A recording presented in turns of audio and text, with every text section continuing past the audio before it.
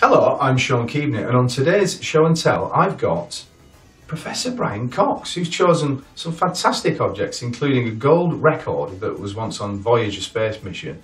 I haven't got the one that was on it. It got launched into space in 1977, so it's a long way away now. Not that one. Although we're still in contact with it, but a replica. Right, yeah, a replica. To make that clear.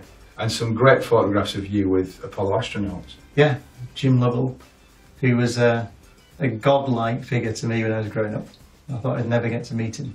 And I've got photographs of me with my hero, Professor Brian Cox now.